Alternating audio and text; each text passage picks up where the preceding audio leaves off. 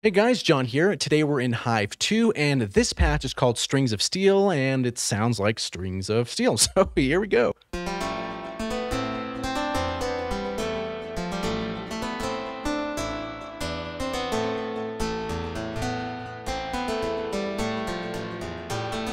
If we go an octave higher, do kind of the same thing.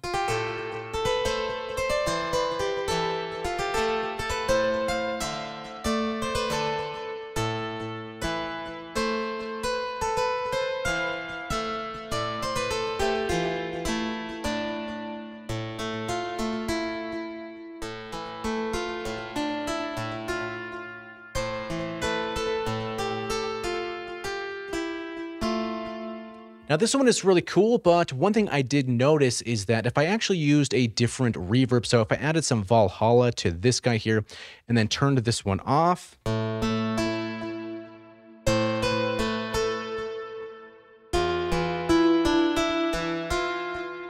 of has a really cool sound to it. Let's increase this a little bit more. It's kind of overkill, but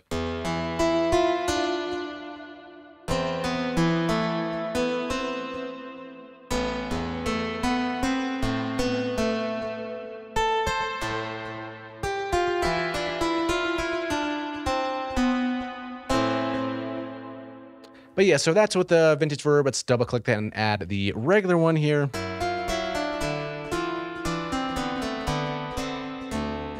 So yeah, anyway, let's get started. Jesus Christ. Right click and hit preset, and let's target this one here. Okay. So first things first, we're going to be using pink noise on the oscillator. So let's click this guy and go to pink noise, and then unison of 2. So we have stereo. Now for this one, we're going to be utilizing the comb filter. Now the comb filter in different synthesizers are not going to be all equal. Some of the best ones I've heard is going to be in Zebra and in Hive 2, which is this one right here. These comb filters are pretty nice. Even though there's like 3 controls here and the cutoff and the resonance, you get some surprisingly a lot of cool different textures. So we're going to select comb. And this mix is going to be 50. The ratio is going to be down at 0 because this will significantly change the sound, which you can mess with later if you'd like to. And then the damping is going to be at 32. And then now we need to focus on the cutoff and the resonance because this is going to be important. So the resonance, 100%. And then the cutoff is going to be at 95. Now, if we bring this down. Also, I love doing that little effect there.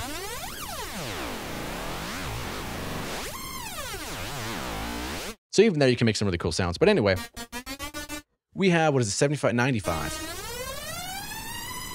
Now, this is surprisingly not really challenging, but it's something you have to be aware of. So if you're using the comb filter and you're playing noted keys, right? If you're playing something that you'd play like as a melody riff, that's something's notes, right? You have to make sure to tune that, right? So if we play every note here, sounds awful, right? So we have to use the key follow all the way to the top.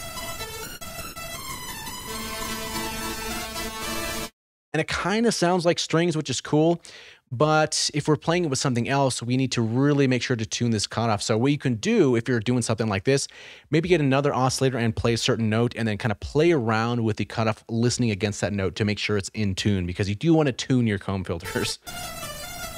Because it sucks when you make a pretty cool sound, but it's like ungodly untuned, so you can't even really use it with something else. Anyway, with that being said, let's kind of crack into it. So if we play stuff, it's like it's almost like a string, but there's something really off with it. So what we need to do for this guy is turn the volume all the way down, right? Just like we're always told, turn it down. So we're turning it down all the way. And if we look in our matrix here, we see that this oscillator 1 volume is getting changed by this first mod envelope. So this is going to be important. So drag and drop this to the volume, and the depth is going to be at 100%. We can either do this here in the matrix, or we can do that with this guy right up here. It really depends on how you want to do it. So we have kind of the same sound still. That's because this envelope is not set up properly. So the attack here is going to be 1, which is default. The sustain is going to be at 0, so we can bring that down. Release is going to be 20, which is going to be default. But the decay is really going to be the meat and potatoes of this, because here we're going to be at 20. There we go. So now we have somewhat of a string. It almost sounds like those like old kind of like European folky kind of King Henry or something like that, right? I don't even know.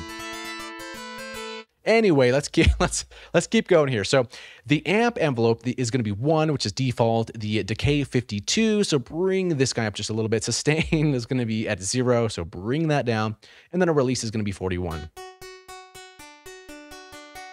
So it's almost like some kind of playing.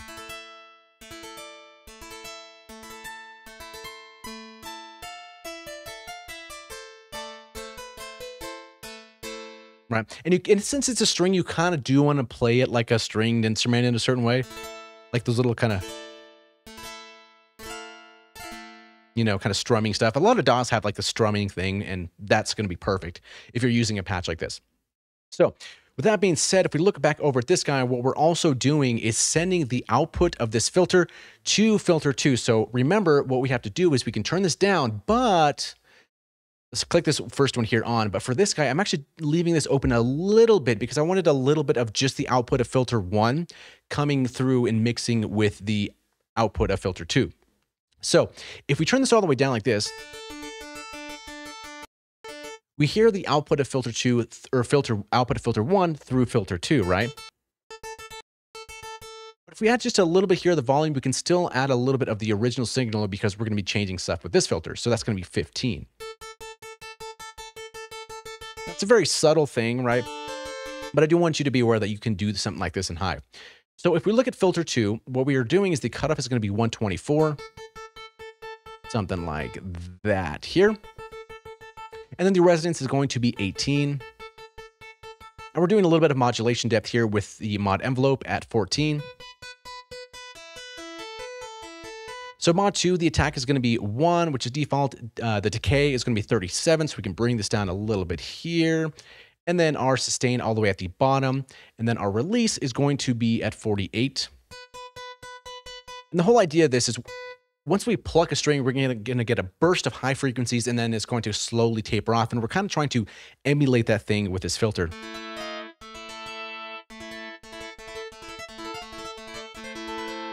Right, to kind of give you that vibe, I suppose. Okay. So now we're going to filter 2. Now this envelope here, the sustain is all the way down because that doesn't make any sense. Sustaining a string like that forever or for that long of a decay. So we need to bring this down. Right, so that makes a little bit more sense there. Okay, so the attack is going to be 1, default 61 for the decay, so we can bring this up a little bit more. Because strings do have some decay and a little tiny bit of sustain maybe, but it really dies out fairly quickly for most occasions. So sustain 0, and the release is going to be 52. And that way we can just hit a note.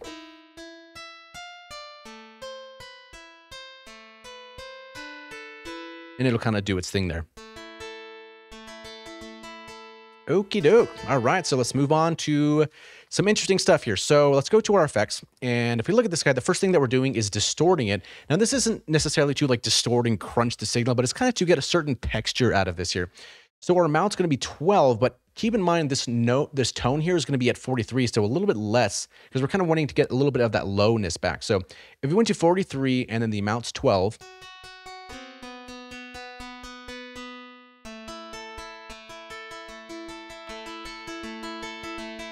and then bring this mix down. What do we have here? To 37.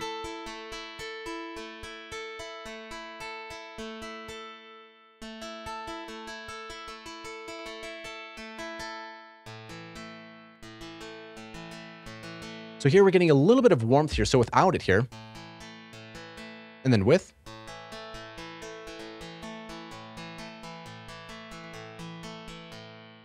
And then next we're going to go into an EQ because here we're going to try to shape our sound. So it's going to happen right after the distortion. So for our EQ, the bass here, we're going to go to 31 on its value. So 31, something like that. And then here we're bringing it down by 1.5 dBs. And the next up is the mid. It's going to be 76 here, 76 right there. And then we're bringing this down 6.5. And then for the high, this is going to be kind of interesting. So the high is going to be all the way up to 97 here, something like that. And then the amount is negative 12. And there's a reason behind this. It sounds all kind of quiet, right? So what we're doing here is on the high, if we look at our matrix here, The high EQ boosting that we're going to be adding is going to be controlled via the velocity. So the more you hit into your keyboard, the more that the EQ of the high band is going to open up, kind of giving you a little bit more of a brighter attack if you're hitting it a little bit harder. Because if we gently pluck on a string, it's going to be kind of like muted-ish. But if we really hit it, it's going to be a little bit more excited. So more high frequencies, thus the velocity. We can map this here to the high, and the amount is going to be 83. So you can do it with a dot, or you can bring it over here to 83, which something like that.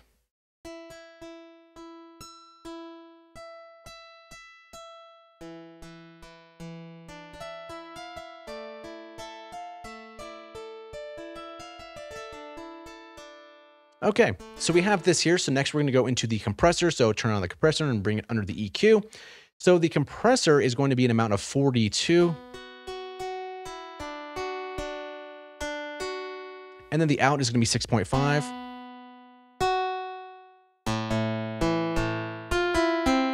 Okay, which is a little bit loud, but once you start adding the reverb and the delay, it's going to be a little bit more manageable. So let's turn on our reverb, and then the mix for this reverb is going to be 63.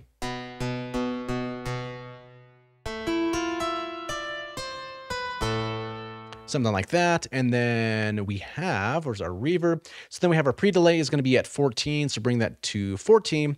The size 137, right? It's kind of a big string. It's always fun to move those. What did I say? 137. 137. There we go. Right there in the pocket. And then our decay is 42. So bring that down just a little bit right here. And then for damping, it was a 66, so bring this guy a little bit down because we want the reverb, but we don't want it too much. So the tone here is -29, which is a little bit more than default, -29 for the tone. And then the width all the way at 100%, and we already did the mix.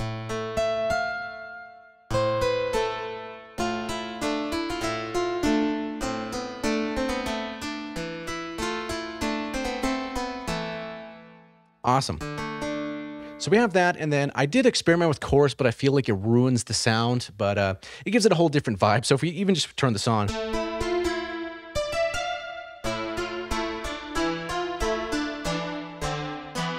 It's kind of cool, but it's not really as like authentic something like that would be. So moving on from here, next we're adding the delay at the very bottom, so we can turn this on. And we have a quarter note on the left-hand side and then a quarter note on the right-hand side as well.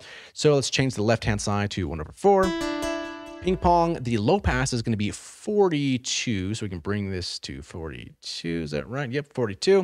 And then the high pass, 31. Width is going to be 50.5, which is default. Feedback, what do we have here? Feedback, 27. So a little bit more than the default. And then our diffuse is going to be 50. So a little bit more here. And then for our mix is going to be 40.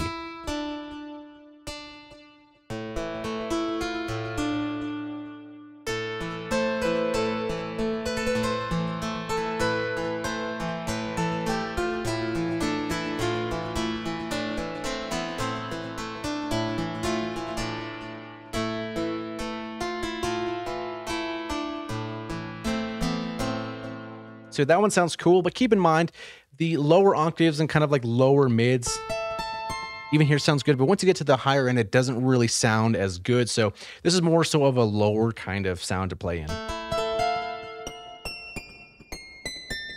Like up there, it's like, it's not really that cool, but lower on the bottom is nice.